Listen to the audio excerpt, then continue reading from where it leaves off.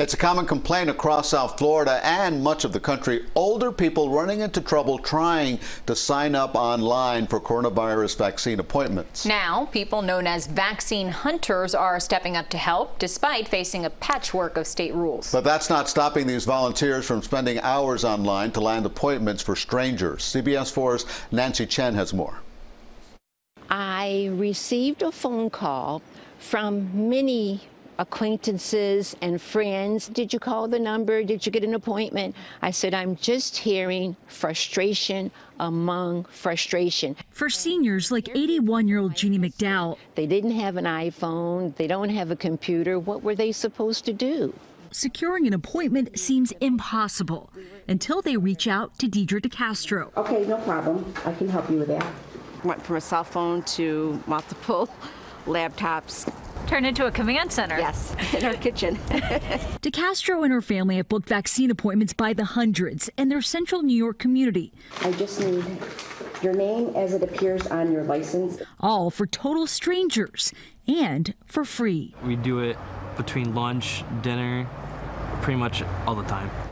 I just got one, Mom. DeCastro is often up until 3 in the morning, rapidly refreshing websites for any availabilities. Now my husband calls it whack-a-mole. You have to be quick because there's 10,000 other people doing probably the same thing. Her husband Marco delivering the printed confirmation tickets. Here you go. Thank you very much. She first realized the difficulties in getting an appointment while signing up her mother-in-law.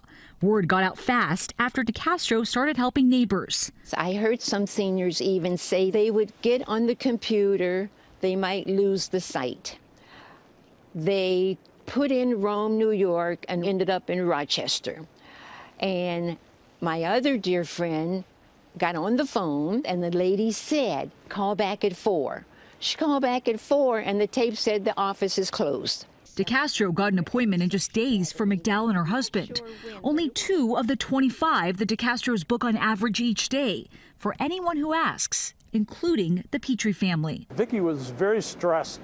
By the time she got everything in, the appointment was gone. Vicki and Dave Petrie reached out for their daughter Jessica, who has Down syndrome, after struggling on their own.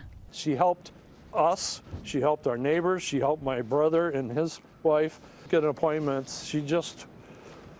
I don't know how she does it. The DeCastros' reach has now spanned 4 counties. People express their gratitude with cards and even home-cooked dinners. But DeCastro says she's just doing anything possible to protect her community.